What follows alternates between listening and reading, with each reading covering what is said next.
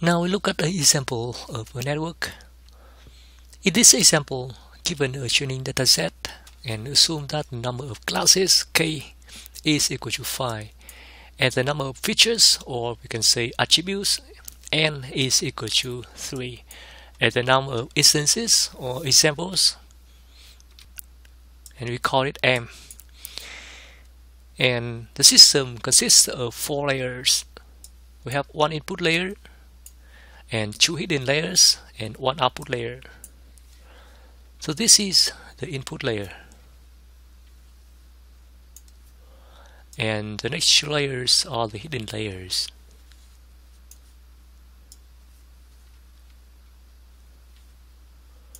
And finally, this is the output layer, which gives the decision.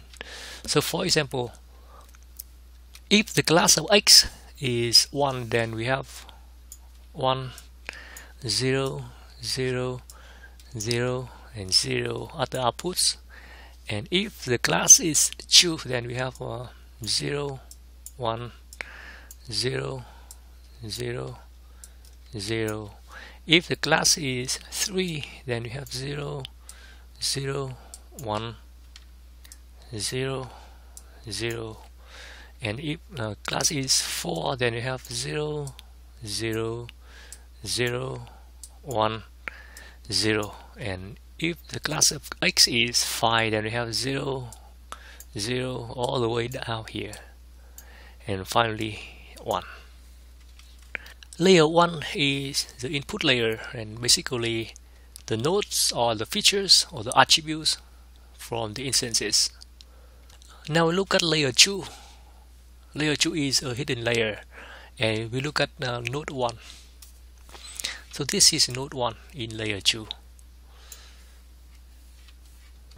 Z21. Z21 means Z layer 2 node 1 is equal to theta 1, 1, 0. So theta layer 1 connecting node 1 in layer 2 to node 0 in layer 1 times x0, and x0 is actually equal to 1 plus theta 1, 1, 1.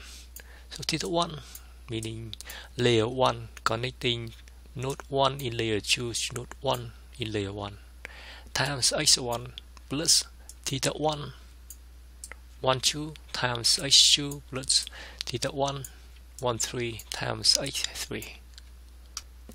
We can also write this in the vector form, and z21 is equal to theta 1, 1 transpose times x. The output a21 is a nonlinear function g of z21, and g is a sigmoid function. Basically, it is 1 divided by 1 plus e to the negative z. Similarly, we look at node 1 in layer 3, and layer 3 is also a hidden layer, and this is z31, the result of the summation processor. Z31 means z at layer 3 node 1. It is equal to theta 2, 1, 0. So theta at layer 2 connecting node 1 in layer 3 to node 0 in layer 1. Layer 2 times a20, the output at layer 2 node 0, and this is also equal to 1.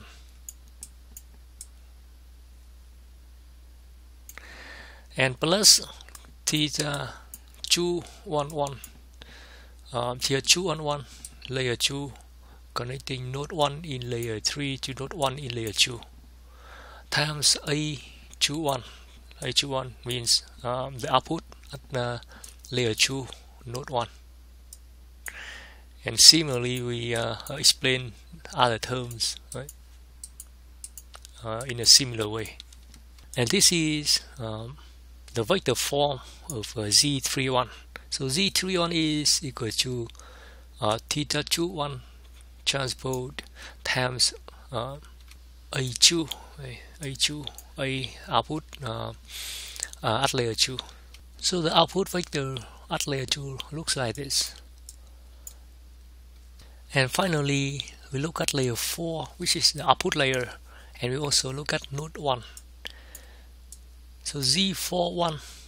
So Z41 is the weighted sum at layer 4, node 1.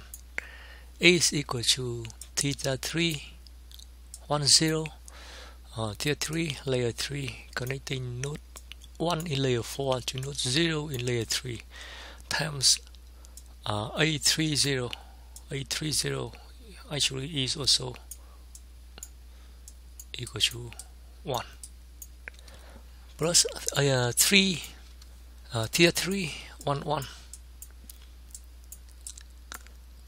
times A31 plus theta 3 1 2 times A32 etc. And this is the vector form of Z41. So Z41 is equal to theta 3 1 transpose times A3, and the output A41 at layer 4 node 1 is a nonlinear function g of Z41, just like we did before, and this also equal to H1. Okay, so this is a summary. Given a training dataset with 5 classes, and each instance has 3 features or 3 attributes, and we have m instances or m examples. Given an instance x, and x1, x2, and x3 are the 3 features or 3 attributes, how can we compute the output of the system? So first, we assign A1 to x. A, the output of the first layer, right? A1, the output of the first layer, is also actually x. Okay, so given the instance x, first we assign the output of layer 1 to x,